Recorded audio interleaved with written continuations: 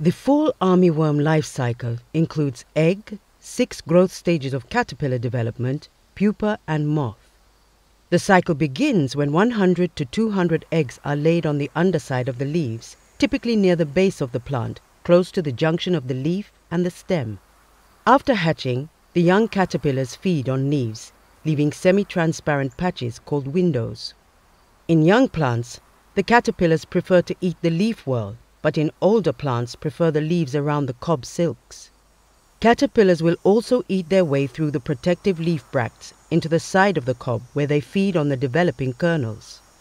By the time the caterpillars reach the top of the plant, they will be bigger and do the most damage, leaving ragged holes in the leaves.